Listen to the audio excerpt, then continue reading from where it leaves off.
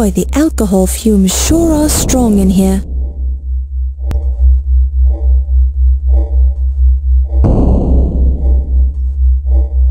It's the infamous, wonderful, not to mention stunning, gold Dagger of Amon-Ra. Unlike the gift shop daggers, this one does not have "Made in Pittsburgh" stamped into the blade.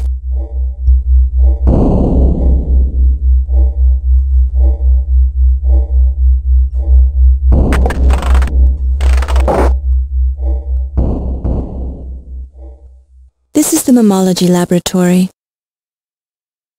Have you ever wondered what it would be like to be a Mammalogy Lab?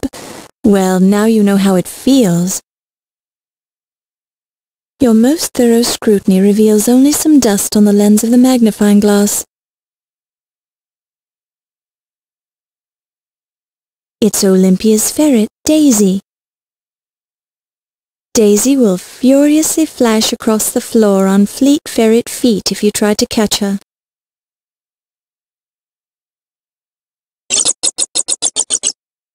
It looks like a ferret.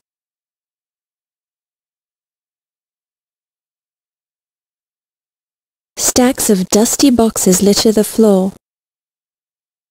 These boxes contain nothing of interest. A careful inspection of the boxes reveals nothing out of the ordinary. The crate is stenciled "Wild Dingoes."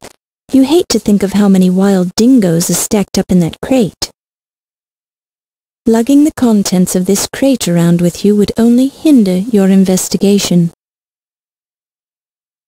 Seems to be nothing more than a solidly built crate.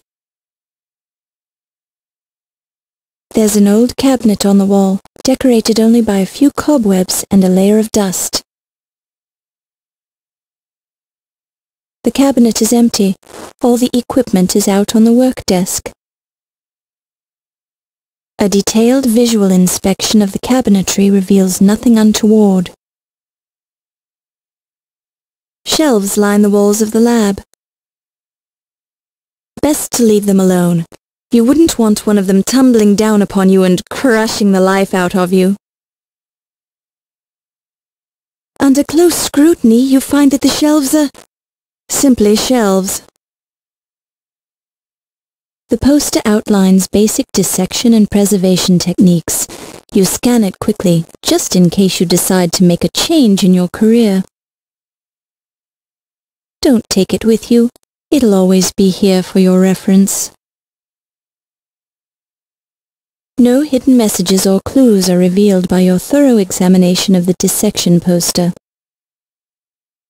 It's a cold storage locker, basically a heavy-duty icebox for preserving specimens and domestic snacks. The surface of the meat locker is none too clean, with a few indeterminate smears and encrusted substances, but nothing readily identifiable. It's the door to the Mammalogy Lab's cold storage locker. Aside from the usual dings, dents, and bits of rusty flaking chrome, there are no unusual details to be found on the locker door.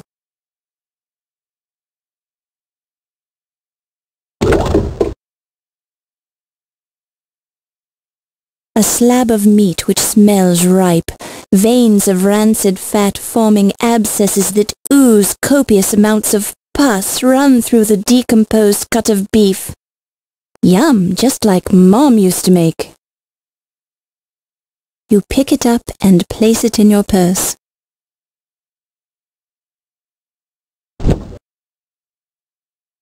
It's a sack of plaster, sometimes used for making molds. You have no use for a sack of plaster. It's too high up for you to examine with a magnifying glass, but fortunately there's nothing telltale on the sack of plaster. The word gorilla has been stenciled across the label of this large crate. Somebody's crossed out gorilla and scrawled Sasquatch underneath. Curator humor. It's nailed shut. Besides, you have no desire to confront the contents. Under close inspection you find several gorilla hairs protruding from the thin cracks between the slats. Not much of a packing job, but nor is there anything suspicious about this. The word wildebeest is stenciled on the crate's label.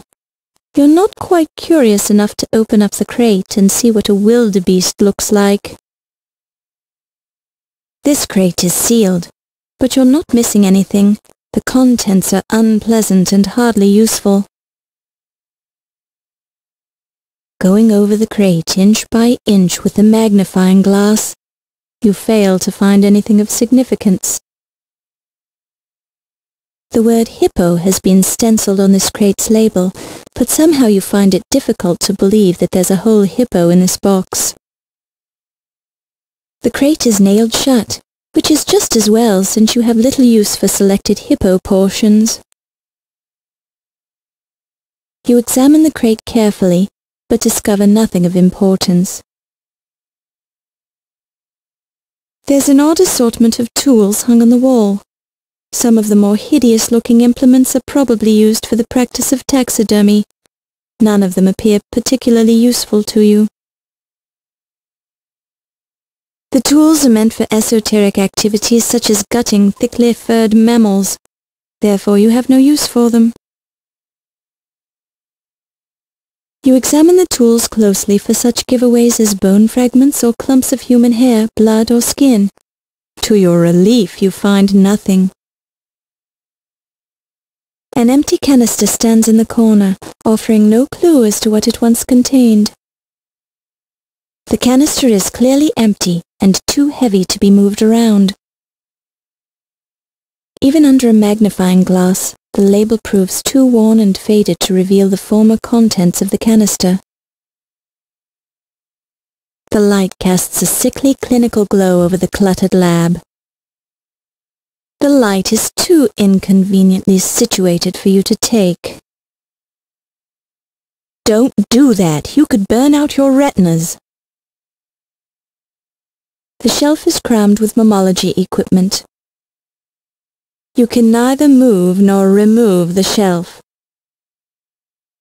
You examine the shelf minutely, but you see nothing out of the ordinary. There's an array of lab equipment scattered around the top of the table. None of the equipment appears useful to you in your present investigation. Even under the magnifying glass, there is no evidence of anything unusual on or around the desk. A full bottle of Dr. Moribund's guaranteed snake oil. The label reads, "Guaranteed to ward off poisonous snakes, or your money back." The directions read, "Sprinkle copious amounts of Dr. Moribund's guaranteed snake oil on snake. Snake will leave you alone. If snake does not leave you alone, Dr. Moribund accepts no legal responsibility for damage occurring to the snake's victim. Death is a natural part of life, so when your time comes, it's best to accept it and go out gracefully." You pick it up and place it in your purse. The trunk has a name tag identifying it as part of Carrington's personal luggage. Beside it is another sticker emblazoned with the logo, Andrea Doria. This trunk is locked. You find plenty of scratches, dents and gouges, but nothing unusual for a steamer trunk.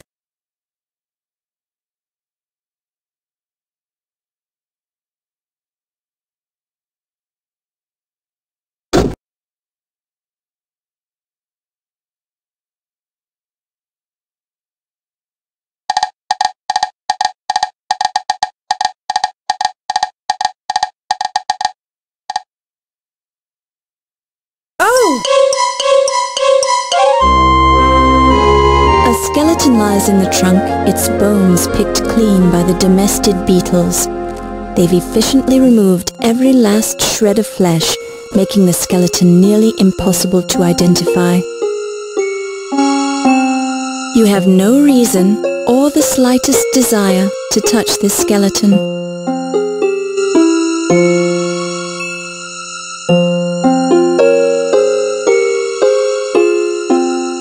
It appears to be a gold pocket watch. A close look reveals an inscription on the watch. To Dr. Archibald Carrington III for your years of dedicated service, many thanks from your staff at the British Museum. You pick it up and place it in your purse.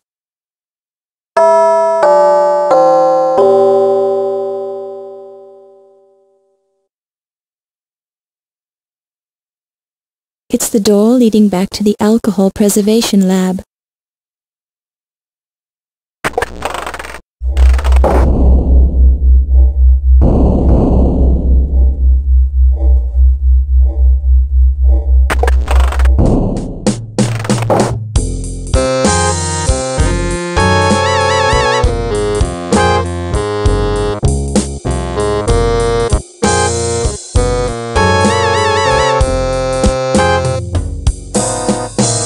Am I gonna have to spank you? Amspray! Maybe she's wanting to join us, yes?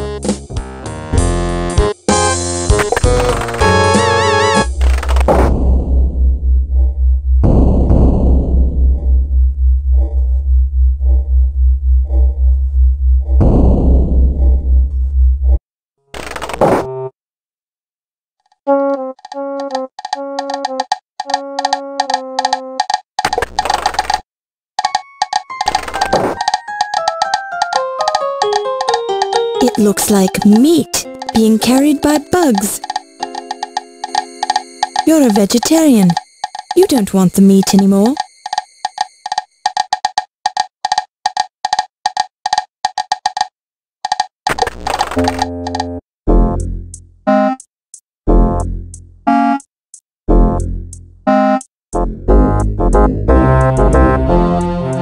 It's too far away for you to get a good look at it, but it's definitely cheese, and it definitely stinks.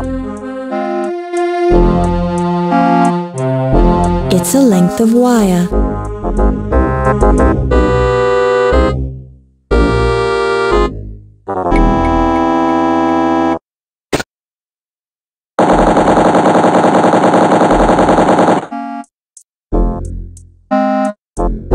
It's a Thompson submachine gun, also known as a Tommy gun.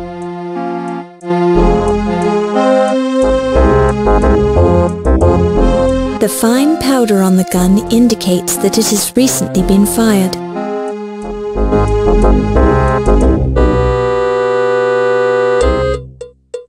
The trap is disarmed now, so it's perfectly safe. Quit fooling around with it. You pick it up and place it in your purse.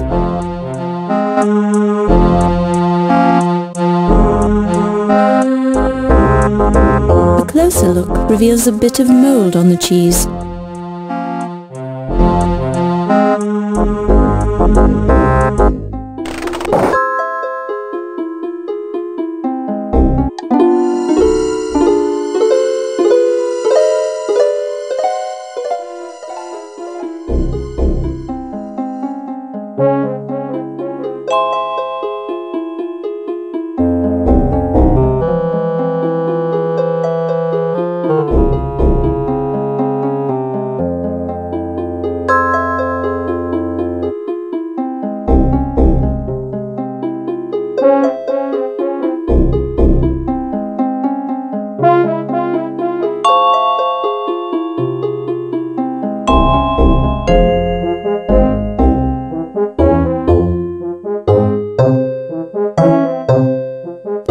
The dagger. Such a great loss to my country.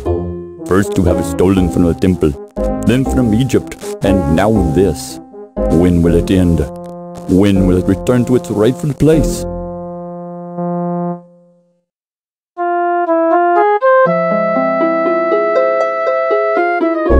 Nice pocket watch. Does it look familiar? It looks like all the other gold pocket watches I've ever seen. You don't see anything special about it? No.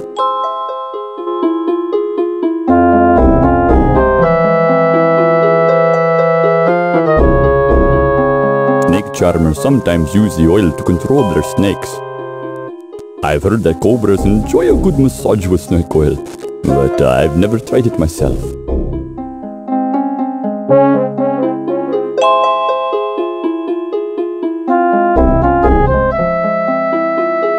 Eek! What a perfectly beastly substance!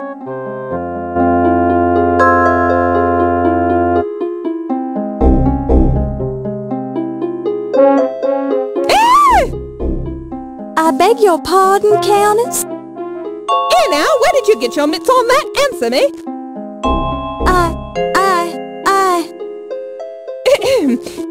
I really don't think that belongs to you, Miss Bow.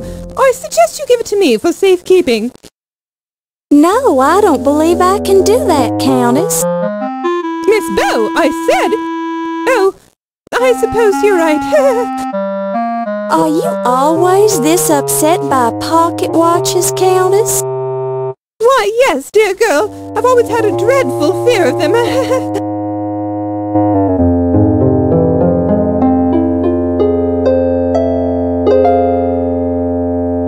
Oh, I'm simply devastated that it was stolen before I got a chance to see it. It's supposed to be simply divine.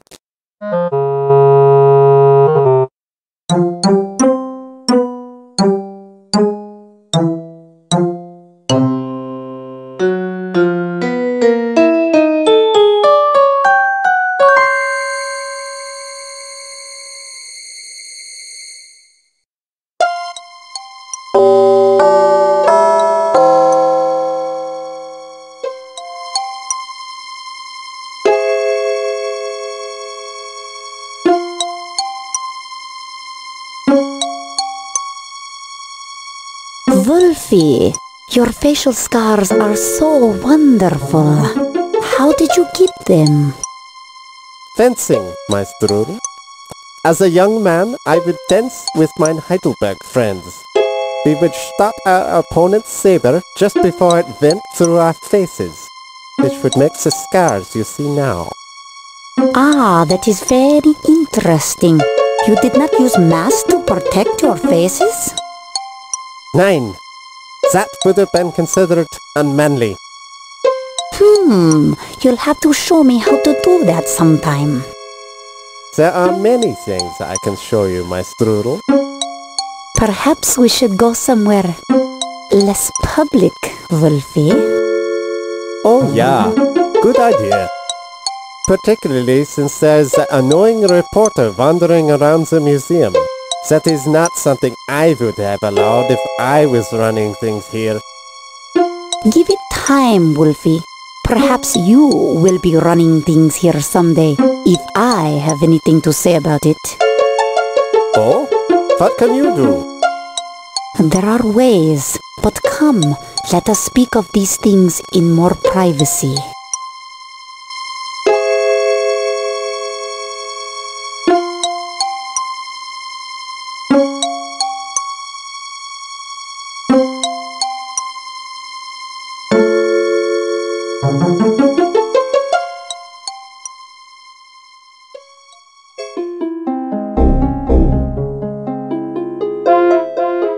The faceplate on the armor is slightly open, as if something is protruding from the inside of the dark helm.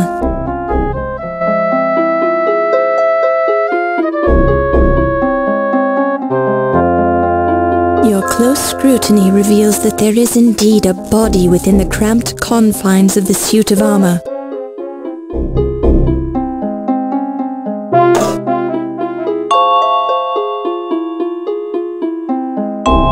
It's Dr. Pippin Carter, famous dead archaeologist. Dr. Carter's skin is cold and disgusting to the touch. He definitely gives the appearance of being dead. Dr. Carter's body has been indelicately crammed into the suit of armor. His filmy eyes gaze in mute shock. His head is bent at an unlikely angle, and the skin is puckered where the helmet's edges bite into the expanding flesh.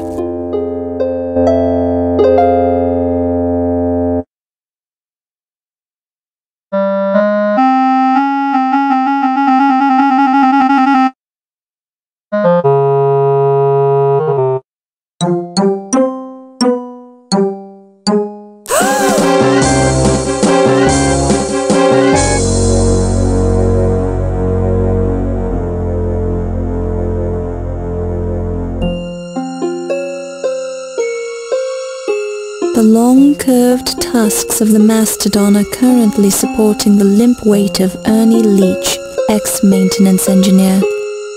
The tusks are hard and smooth like ivory. The tusks are slightly dampened in the areas where the body has come in contact with them. Otherwise you find nothing unusual about them. From here you can see the Mastodon's molars. It's cold, hard and rough. The molars seem to be well affixed. The Mastodon skull appears as normal as a prehistoric skeleton can be. The teeth show no evidence of cavities or other orthodontic disorders. A rigid metallic frame supports the giant tusks and, at the moment, Ernie's lifeless body. The metallic supports are cold and rigid. A bit of dust comes off onto your fingers. You shake your hand gently to dislodge it. The support structure, like a professional wrestler, appears very strong and totally clueless. Ernie's head lolls back limply. Ernie's head is slightly resistant to your efforts. Rigor mortis has apparently begun to set in. You examine Ernie's head carefully, searching for contusions, bruises, or other evidence of foul play. You see little, but you do notice a faint odor, not immediately identifiable. Ernie's eyes are bulging in a peculiar way, leading you to believe he either choked, drowned, or was frightened to death. You consider doing the traditional thing and closing Ernie's eyes, but decide that perhaps it's better not to tamper with his body, which, though this may seem cold, is evidence of murder. You look closely at Ernie's eyes, but find little except a few broken blood vessels. Ernie's ears appear normal. You touch Ernie's ear. It feels eerie. You inspect Ernie's ears closely and find nothing except the usual earwax. Ernie's mouth gapes, though whether this occurred in his death throes or simply as a result of the corpse's position is unclear. You gingerly place your fingers into Ernie's mouth. Cold and clammy hardly begins to describe the feeling. There's a sickening squishing sound as you probe the moist tissues. There is little to see in Ernie's mouth besides the usual teeth, tongue, hard and soft palates, and uvula. But there does seem to be an unusual amount of mucosa foam in the cheeks and throat, usually indicative of death by drowning. There's also a strange trickle of clear fluid. With obvious distaste, you sniff around the area of his mouth. The odor is one of pure alcohol. Ernie's neck is stretched backwards, tilting his head back at an extreme angle.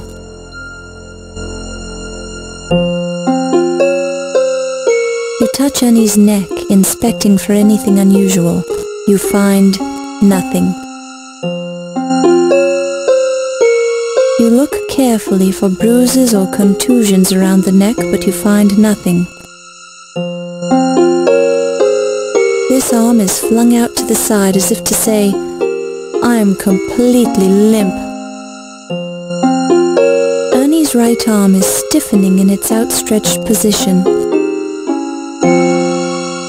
Despite your closest examination, you find nothing unusual about Ernie's outstretched right arm. Ernie's arm is draped over a tusk in a casual pose. If he weren't dead, he'd look like an ad for menswear. Due to rigor mortis, Ernie's left arm is slightly stiff. Hence the expression stiff, referring to a corpse. A minute inspection of Ernie's left arm reveals Nothing suspicious. Ernie's suspenders are intact, which saves you from much embarrassment. The heavy twilled fabric of the suspenders is rough and stretched taut over Ernie's unmoving chest. The fabric also feels slightly moist.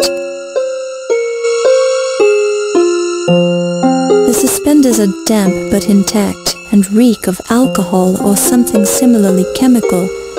Dry cleaning fluid, perhaps. The fabric of the shirt appears to be clinging somewhat to Ernie's chest. Ernie's shirt feels cold and moist. These are animal hairs of some sort, too coarse to be human. The hairs are bristled and clearly animal in origin, with a faint smell of alcohol. You pick it up and place it in your purse.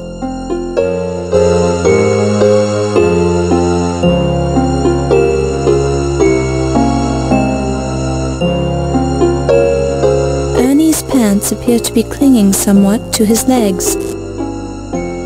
The pants feel dank and wet, but the moisture evaporates quickly from your fingers. The pants are intact, but the smell emanating from them is noticeable. It's as if he took a swim in bathtub gin. Ernie's shoes are intact, yet strangely dark and damp-looking. You press on one of Ernie's shoes and see a bit of moisture oozing from the dark, spongy leather. As soon as you remove your finger, the moisture immediately seeps back into the leather. The leather of Ernie's shoes are soaked through and through.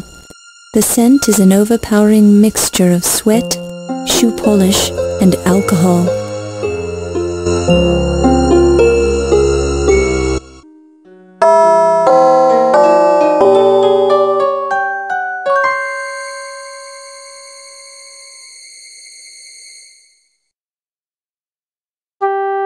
It's unfortunate that Ernie died, but his body is nicely displayed on that Mastodon, don't you think? Makes quite a nice exhibit, actually.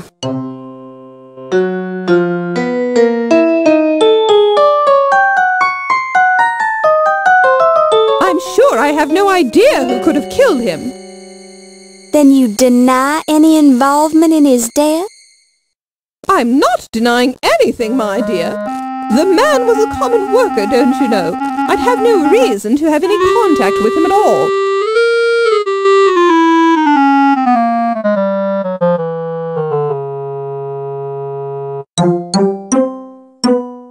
Animal hairs?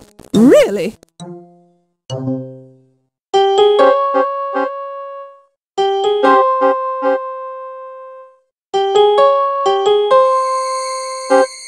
Ach, you are smelling like the brewery, mein Capitan. Either you've been drinking, or you've been eating too many of those grapes. Sure, and Bigora. The man needs a little nip from his flask now and then, doesn't he? Personally, I do not require the drinking of the alcohol. It would impair my mental and physical skills. Ernie Leach has been murdered! What was that, lass? Ernie is dead! So, you finally come to us to confess, is that it? Confess? No! I'm reporting a murder!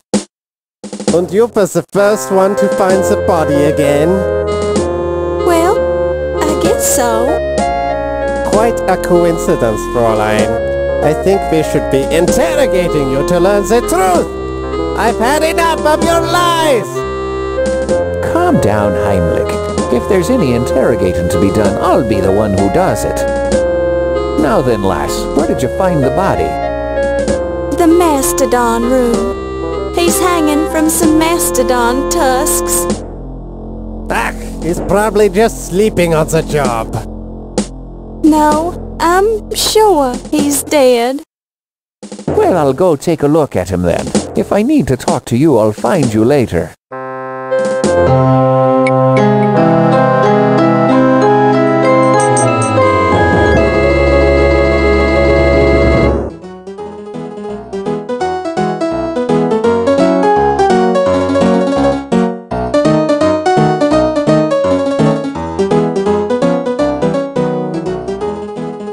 doing a fine job, Laura.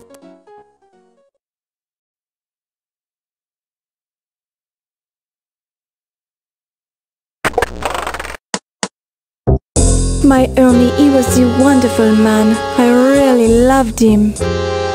Oh, sure you did. I know your type, Yvette.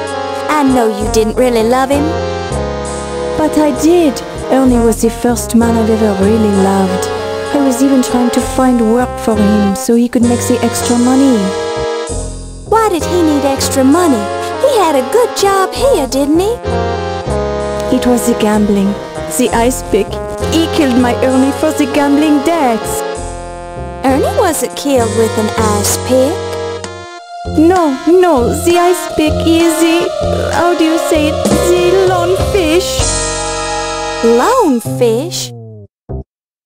Oh, you mean ice pick is the name of a loan shark? Oui, the ice pick is an evil man. You're sure he's the one who killed Ernie? My Ernie, he was worried about the ice pick. He told me about him this evening. Very curious. I'm surprised you had time to see Ernie tonight. Why is that? Because you've been spending so much time with Mr. Dorian. Oh, you mean the Steve? He is the attractive man, but we are only the friends, no? But my Ernie, what will I do without him? I can see you're upset. I'll leave you alone.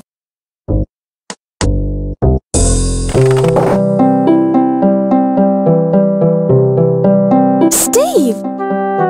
Mr. Dorian. Miss Bow.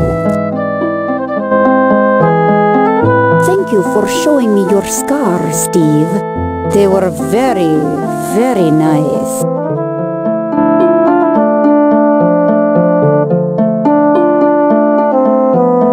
Haven't seen you in a while, Mr. Dorian. Well, women keep carrying me off. Carrying you off? Yeah. First, Miss Delacroix pulled me away from the party to show me the old Masters Gallery. Then there was Dr. Miklos. She's been pestering me about my scars ever since she found out I worked on the docks.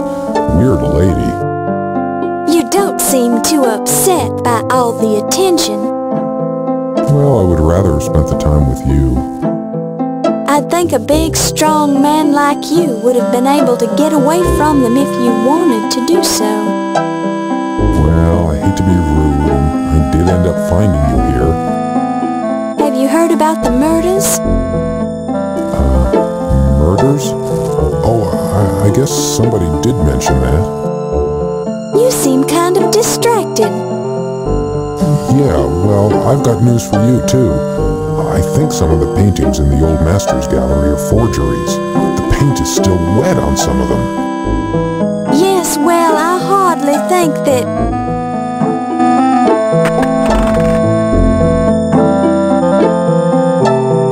Oh, Steve, a terrible thing has happened. Ernie is dead.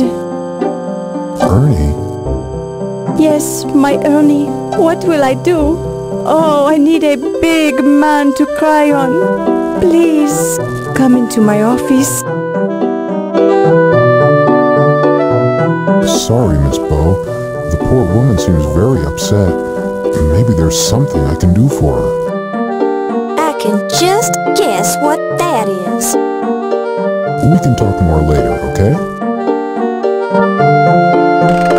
We'll see about that. You hear muffled voices coming through the door to Yvette's office.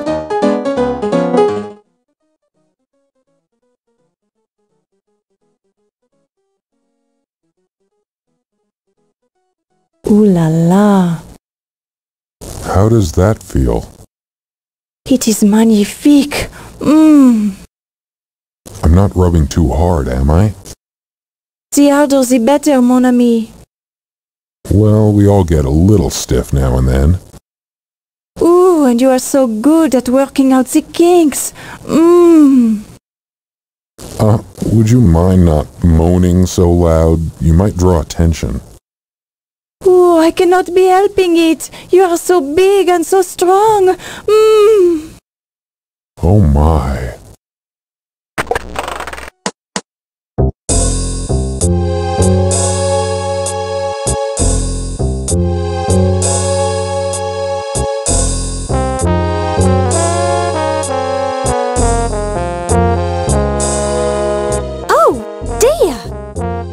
Miss Bow. Sacré bleu. I can explain this. I bet you can, Mr. Dorian. I'm just rubbing her neck. Oui, and he does it so well. I'll just leave you two alone. Miss Bow, wait.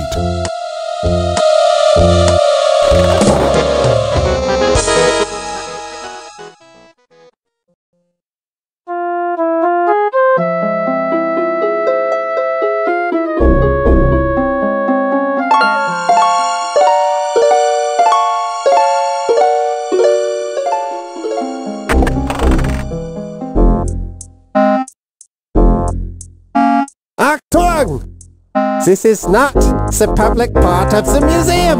This area is verboten to you and all of your kind. Leave now before you force me to shoot you. Achtung! My body is completely verboten to you. Nicht finger poken.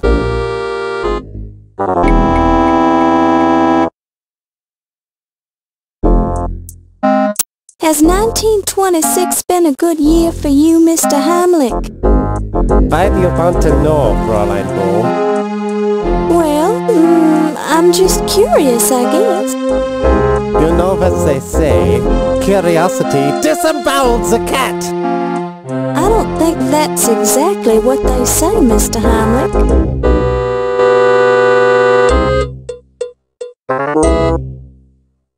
Mr. Heimlich, how do you suppose the thieves got past you?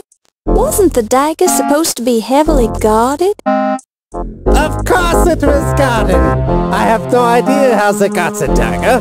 They must have drugged me. They must have hypnotized me. They must have been ghosts. Mr. Heimlich, are you all right? That must be it. They were ghosts. I couldn't have possibly missed them. I couldn't have. Mr. Heimlich? Oh, Mutter, I'm sorry I let you down. I'm sorry they got your paintings.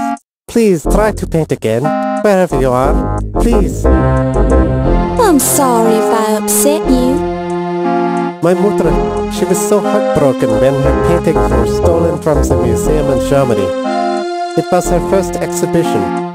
She was so happy until... Perhaps we should change the subject. Subject? What subject? What are you talking about, you silly girl? Oh, never mind.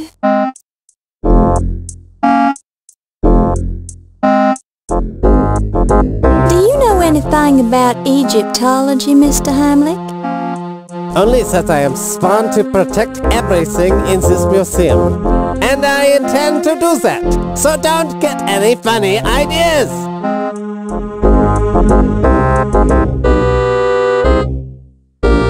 That is Egyptian writing. If you want to know what it says, talk to Dr. Miklos.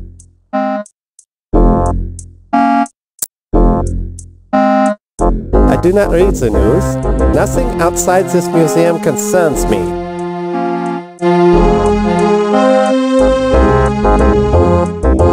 I live, breathe, eat and sleep to defend this museum. It is my father and my child. I love it. Do not touch the exhibits!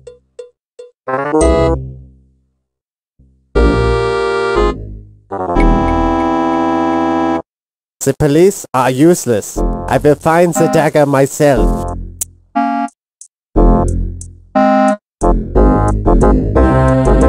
I have my washing done at the German laundry on 39th Street.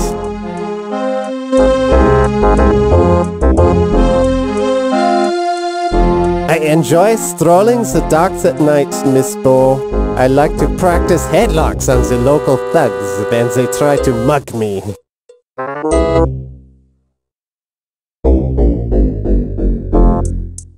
I do not indulge in such ridiculous things.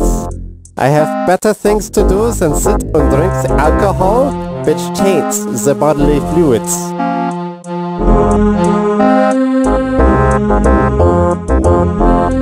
I do not know him. My whole world is this museum, Miss Bo.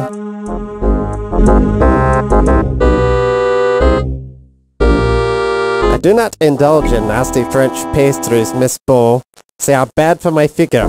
A military man must maintain his stamina through proper exercise and diet.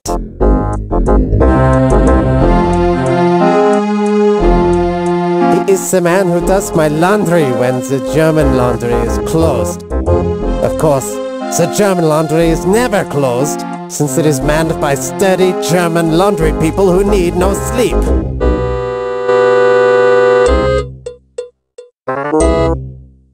I do not know your father, but I'm sure my father could beat your soft American father in a duel.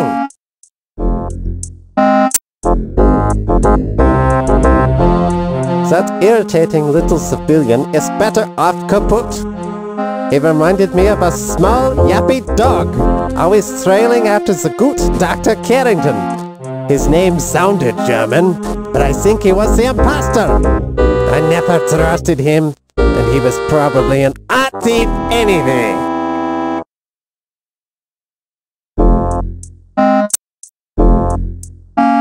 He did not care for the museum. He wished he could keep his finds, but they belong to the Leyendecker, and we intend to keep them. Do you understand me?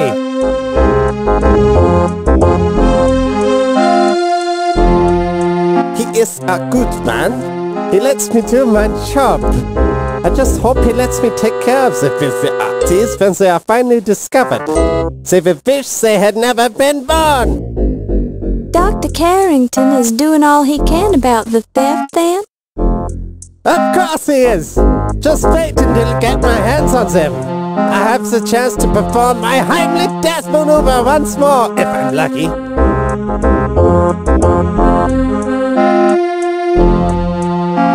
He is a bumbling fool who does not care about this museum. I do not need his help. I do not need anyone's help, least of all yours.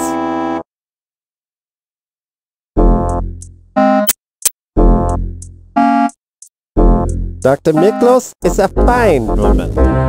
She is truly dedicated to the security of the Leyendecker.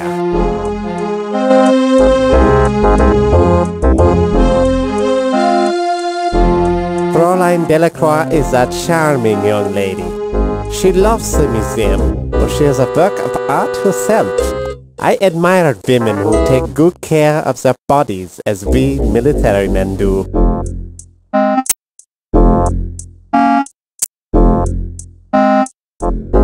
That is me, Will Heimlich. Do you know how I got these scars on my face, Miss Bo? No. The little ones my father gave me, teaching me to do with the saber. The big ones I got at Heidelberg, dueling with my friends. How I miss them. Your friend? You rub salt in the fresh cuts to make them heal with the bigger scar. Did you know that? No, I didn't, Mr. Heimlich. That's fascinating.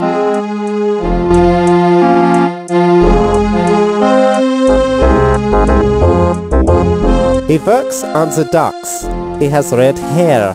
He has no scars on his face. I do not trust him.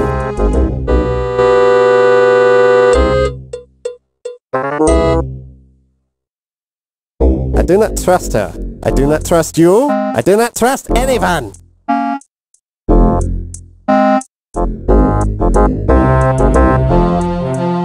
I do not trust him. I do not know why he's here. I think he is a Nazi. They are everywhere.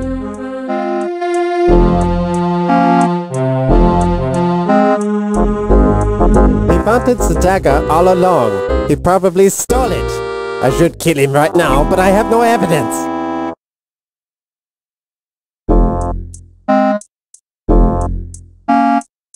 Ernie was the decent man, and when I find the murdering coward who drowned him, they will be crushed in my powerful hands.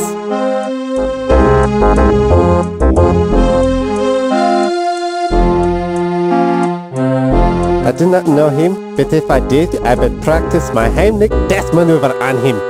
Criminals should not be allowed to live. They could all be thieves.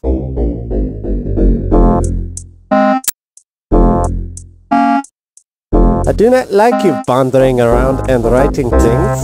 You are perhaps taking notes on what you would most like to steal? Is that it?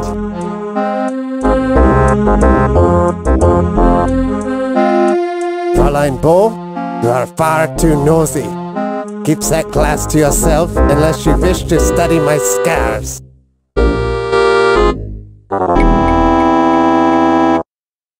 I do not need a drink. I only drink water after it's been boiled. Germs, they are the tiny enemies, you know. We must protect our bodily fluids from the invaders.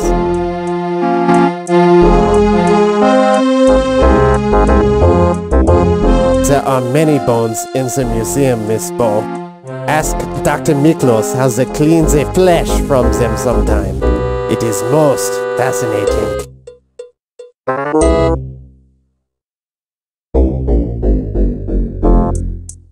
That is an Egyptian symbol, Miss Bo.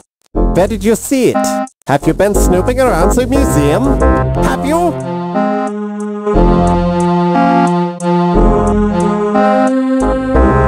I do not care what that English Dummkopf has written on his little notepad. If he had a good German memory, he would remember everything.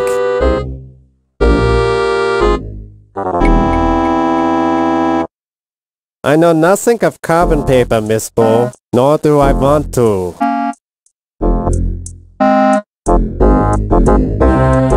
Why do you want to know about charcoal? Are you planning on burning down the museum? Well, are you?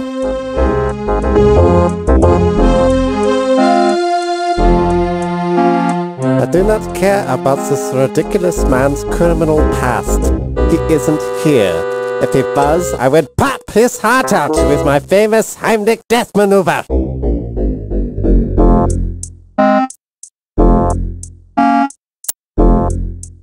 I do not often consider such foolish things.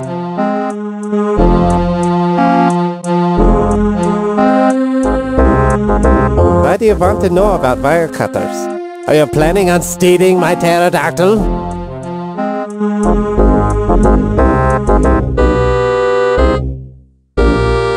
That looks like a snake lasso. Dr. Miklos could tell you for certain. I just use my hands to capture the snakes. They fear me, so they will not bite me.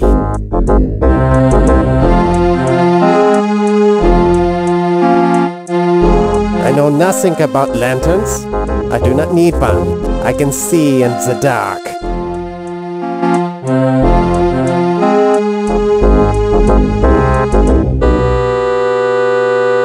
Many of our exhibits are hung with wire. Did you know that you could garrote someone in a matter of moments with a bit of wire?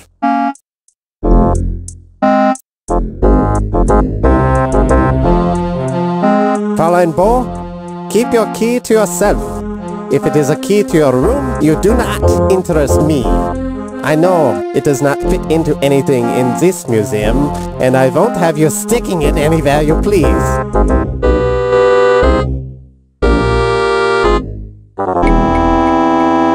I do not need snake oil. I do not fear snakes. I do not fear anything. The snakes fear me.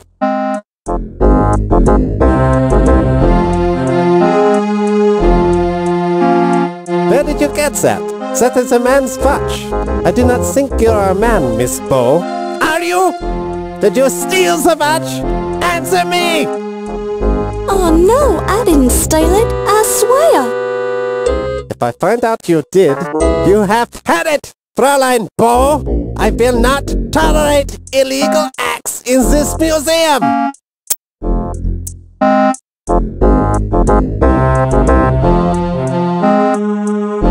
The dagger is a priceless work of art, and I will get it back. I will get it back, do you hear me?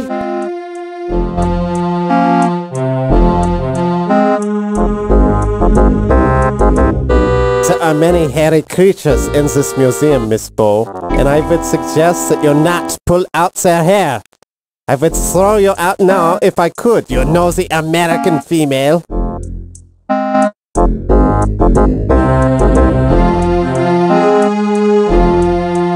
We use cheese in our mousetraps around the museum. How I'd love to hear that snap, that squeak. Then I shoot them just to make sure they are kaput.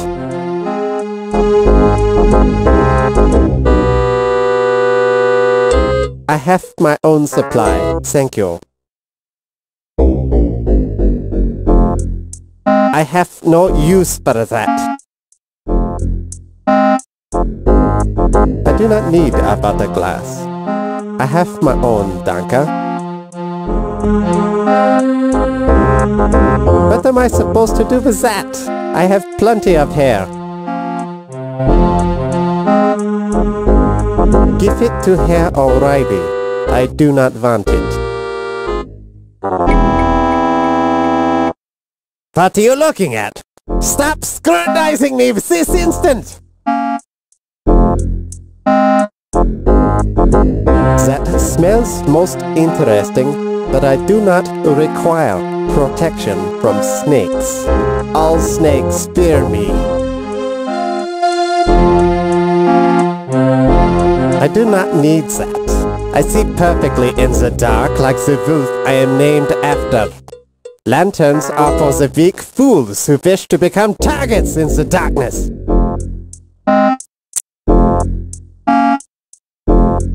I have no need for making the notes, Fräulein Bow. I have the perfect German memory. Where did you get that? That is not yours. You're an art thief, are you not? Confess!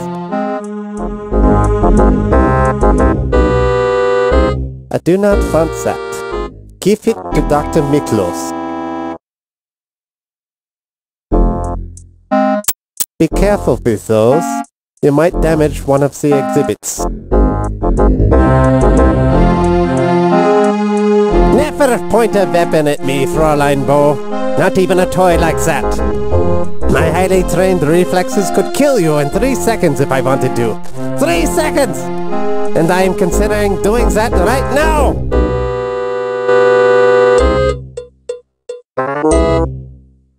If this is some sort of bribe or nasty proposition, I am not interested!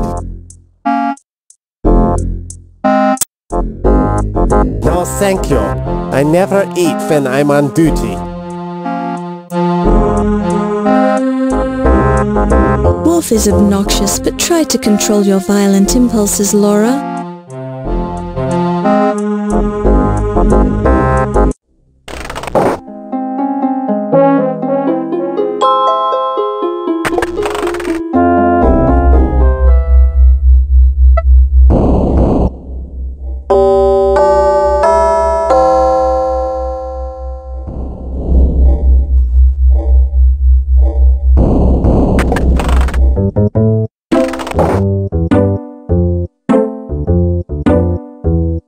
This appears to be a large button on the wall.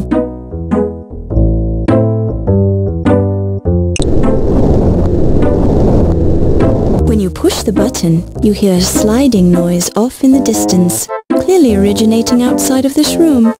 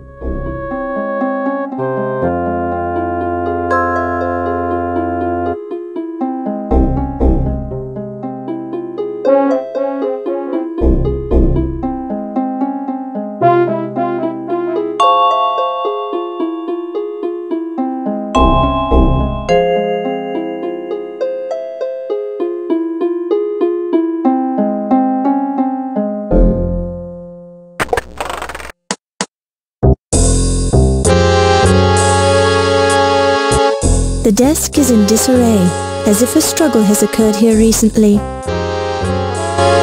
This is a crime scene, so it would be a bad idea to touch the desk surface and leave your fingerprints behind. Imagine trying to explain that to the police. It's on the floor, but it's actually a desk lamp.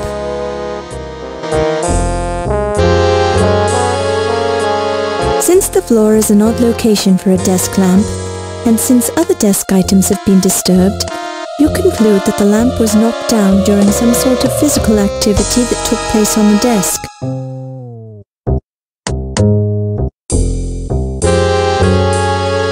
It looks like a shred of clothing fabric. You don't need it. Leave it here for the police. It looks like a piece of fabric torn from Yvette's dress, possibly in a moment of passion.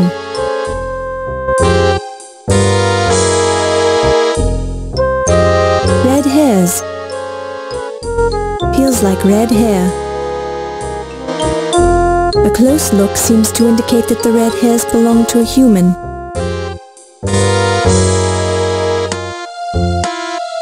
It's a petite woman's shoe. The backs of the high heels on this expensive woman's shoe are heavily scuffed.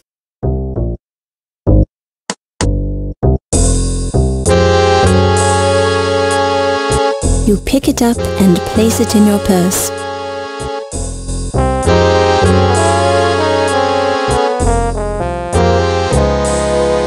A nice, if somewhat worn, woman's leather shoe. A petite size 6. The heel is considered high for the 1920s, indicating that it's a custom-made shoe. The back of the heel is heavily scuffed.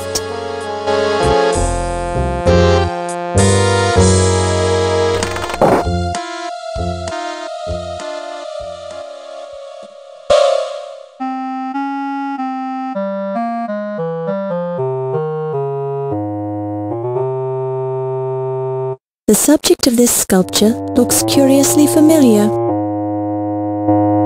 The odd statue feels like it's made of cheap, quick-drying plaster. The sculpture gives off a strong smell of fresh plaster.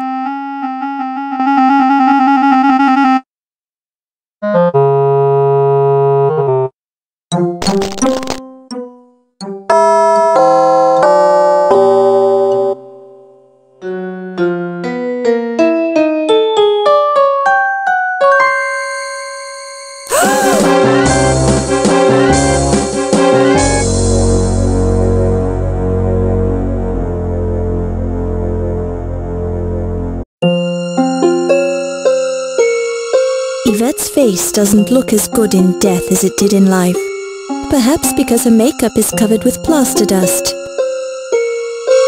Yvette's face feels stiff from rigor mortis. A bit of plaster dust comes off on your finger when you touch her cold skin. There is plaster in all of the openings on Yvette's face: mouth, nostrils, eyes, ears. She has several scratches on her face, as well as cuts on her lips. Yvette's hair, formerly full of bounce and shine, is now lifeless and dull. It could use a thorough washing with a good shampoo to get all the plaster dust out of it. Yvette's formerly soft hair is now stiff, as a result of being plastered to her head. No split ends. There is plaster dust all over Yvette's bare, pale skin. Yvette's bare, plaster-dusted, dead flesh feels stiff and cold. There are a few scratches on Yvette's skin, as if she was in a struggle before she died. Yvette's dress doesn't look as good as it did earlier in the evening. The fabric of the dress feels stiff from the plaster. Nice weave in the hardened fabric of the dress. The scarf around Yvette's neck looks suspiciously like the hosiery she was wearing on her legs earlier. The scarf around Yvette's neck feels silky where it's not covered with plaster. The scarf clearly isn't a scarf. It's the silk hosiery Yvette was wearing earlier in the evening.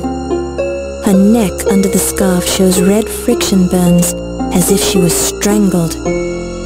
This makes you wonder if she died during a passionate moment or had simply developed the habit of wearing silk hose around her neck.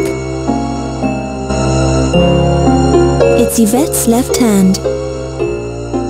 Yvette's left hand is stiff and cold.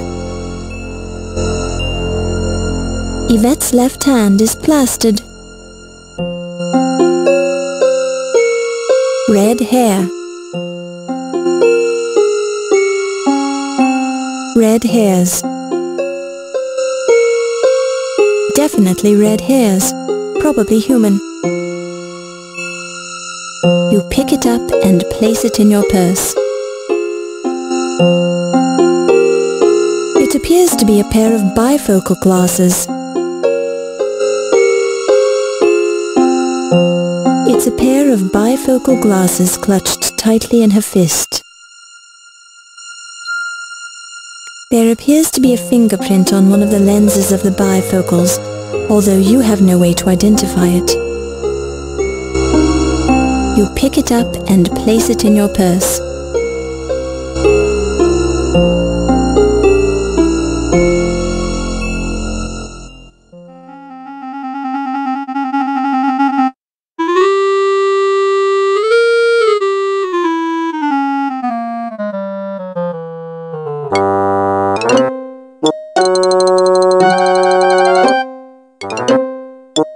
Countess, why are you tied up on my desk? Your face has certainly changed to an attractive pale color, my dear. You seem a little under the weather. Are you okay? Oh dear, you don't look well at all. O'Reilly! You want Mr. O'Reilly? Okay, just wait right here and I'll go get him.